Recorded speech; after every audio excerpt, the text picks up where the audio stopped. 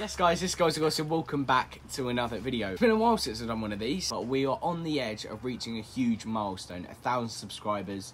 That'll mean the world to me. I only started this, this is my first proper year I'm counting it as, because the first year was disrupted massively by lockdown. So I'm going to start the video off by saying thank you to everyone who's subscribed. And if you haven't subscribed yet, and this video has come out and I'm not on 1,000 subscribers yet, I'm about 15 off, make sure you subscribe down below. And even if I am at 1,000, make sure you hit that red button below and turn it grey. So in today's video, I'm going to be building my FPL team for this year, Fantasy Premier League. If you guys don't know what the game is, get to know it. It's an interactive football game where you build a team of players in the Premier League and they get points depending on if they score, assist, keep clean sheets, get points taken away for yellow cards, red cards. You get the gist of it. I would consider myself quite a keen FPL player. I don't put hours and hours into it, but I do like to try and win because I'm a competitive person. So let's get into it. Right, first up is the goalkeepers. Now, I did actually have Raya in my recent squad because I never really like to spend big with the goalkeepers. Realistically, you might be thinking, oh, why are you not having Edison, Lloris, Alisson, De Gea in there, because they're going to keep the most clean sheets. But realistically, it's not all about clean sheets, it's about save points, and a lot of the top scoring goalkeepers are not the ones who have got the most clean sheets. Last year, Raya was a brilliant goalkeeper for me. I had him a lot of the year, but it looks like Strakosha from Napoli is going to come in, and I'm guessing he's going to take that #1 spot. So for me, another 4.5 goalkeeper, which I had a lot of last year, is Sanchez, and from Brighton, and he's going in my team, and the backup to him still, because realistically the 4 million goalkeeper is not going to be someone who plays, but realistically you may as well put it as the team as your first choice goalkeeper, because if he doesn't play, the second choice will. Moving on to the defence, I mean, there was no chance I'm making this team without Trent Alexander-Arnold. The price 7.5 is ridiculous for how many assists he got last year, clean sheets. He's pretty much in one of the best defences in the world, if not the best.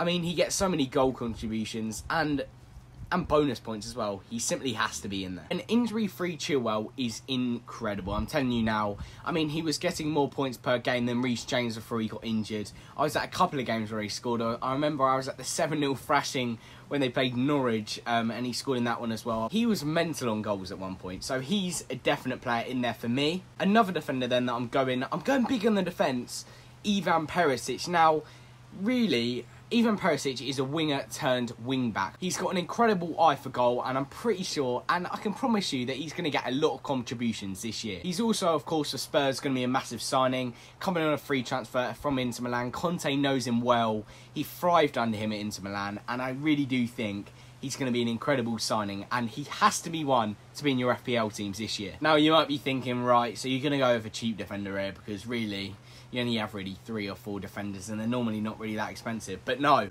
I'm going with João Cancelo now. 7 million, I think it's quite a lot for him. I'm pretty sure he was 6.5 million last year. Man City, of course, incredible defence. He's going to get a lot of contributions. I think that has to be said. A lot of people have Cancelo in their team, or they go with Robertson. For me, because I already have Trent Alexander-Arnold, who I think is the main defender at Liverpool, who is going to get you a lot of points, I've gone with João Cancelo. I think his crossings are insane. I think his link up with Kevin De Bruyne and Haaland, especially this year, is going to be incredible. He's also taken the #7 shirt, surprisingly, which I think is a bit weird. The last defender I've gone with then is Takahiro Tomiyasu. Now, I've got to be honest, I'm not really convinced by Tomiyasu, but it does look like he has secured the right back slot for next season. I thought it was a bit of a liability towards the end of the season, I'm not going to lie. I think in the Newcastle game he was really poor. North London derby, I don't think he actually played that one. He was a bit injury hit, and to be honest, a lot of people have been going Ben White, but really, I don't really see the point in FPL in really including centre-backs, just because they don't really get as many attacking returns. And I'm not really saying Tomiyasu's going to get many assists or goals, but on the off chance, he might get you 1 or 2. Also, they're getting Zinchenko as well, who I do think is a good signing, but he is primarily a left-back. So I think Tomiyasu's slot, providing he beats Cedric, which, I mean, you've got to be awful to not, I think he has that slot secured. Bit of change of scenery, a lot of background noise out there. Right, 61 million left in the bank. I'm going with the 13 mil man, very expensive, Mohamed Salah. Now, Son's around at a similar price this year. I think he's 12 million, but for me, you just can't have Salah at your team. He did go through a bit of a rough patch at the end of last year. Still at that point last year, I was never really considering to take him out of my team, just because you really do doubt that if everyone has him, and he performs and you don't have him, you're going to fall down the pecking order. Next one up then, I've debated this one, Diaz or Saka, or Kulusevski actually. I've gone with Luis Diaz. Now, I think by all the signs I'm seeing, which are definitely over-exaggerated by Liverpool's pre-season training, Darwin Núñez isn't having the best time of it. Although you can pretty much edit anyone to look awful, it doesn't look like he's doing great. Obviously, Mane's gone, so there's a bit of a void there. Of course, Jota's there, but he can also play up front as well, Jota, who played a lot up front last year. Firmino's also there. I don't think he's going to be getting much game time this year. There's even been rumours of him moving away from Liverpool.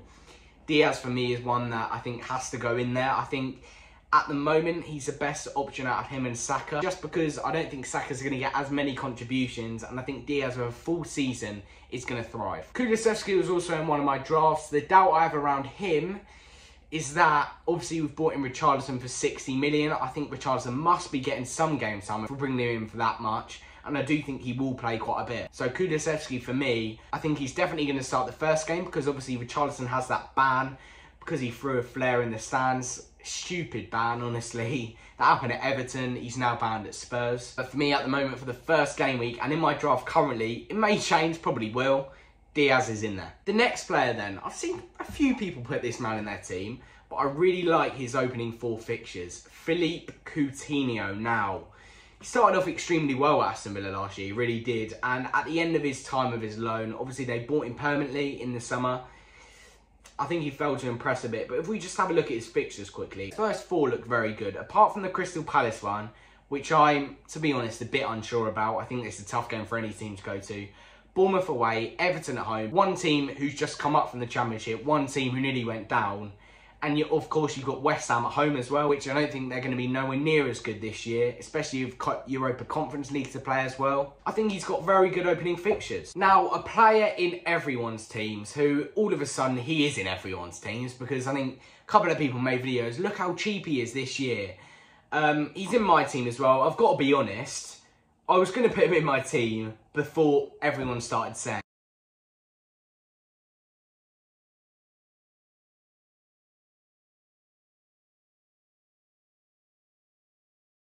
And it wasn't really very kind on him for his return. I think he is their main player, Pedro Neto, at 5.5 mil. If it doesn't work out, it's not the end of the world. He's a very cheap player.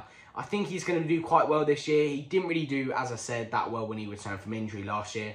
But I hope that he will do better this year. I'm going to fill in my last midfielder in a minute, but this is one of the biggest talking points. I can't really think of anyone that doesn't have Haaland in their team. 61% owned. And you look at someone like Kane, 19.4% owned. But actually, I'm going with Harry Kane. Now, my plan, as it stands, is to basically keep Kane in for the first fixture, and in the second fixture, where Spurs have Chelsea and City have Bournemouth at home, bring in Haaland. I think it's a no-brainer. Kane definitely has a better first fixture, and to be honest, I do think Haaland will probably score against West Ham away. But I think Kane will also score against Southampton at home, and it's a much better fixture for us. Kane, for me, is going to have an insane year this year. I actually think he's going to win the Golden Boot. I think Haaland might take a while to settle in. I still think he'll have a very good opening season, but I don't think he's going to get more than 20 goals. Second one, Man United fans. You're going to be happy with this one. And it's because I've done a bit of research, and I've gone into my opinion, I think, and I'm not listening to anyone else on this point. I'm going with Anthony Martial now. He was at Sevilla last year. I actually saw him playing the Europa League live when they played West Ham and he got knocked out. And honestly, this is a decision that's just come to my mind. I've looked at his pre-season games and, of course, you can't really look into it that much. But he's got 4 goals and assists and 2 man of the matches in 3 games.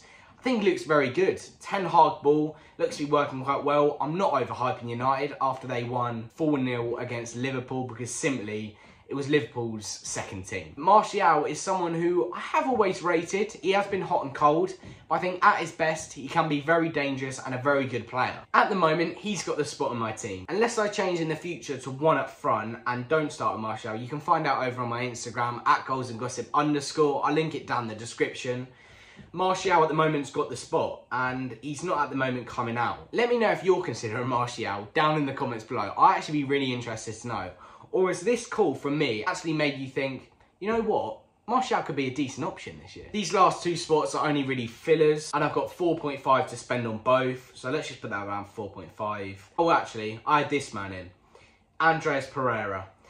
Now, it looks like he's going to start at Fulham next year. Obviously, Carvalho has gone to Liverpool, he was their best player last year. I know Mitrovic got loads of goals, but for me, he was their best player.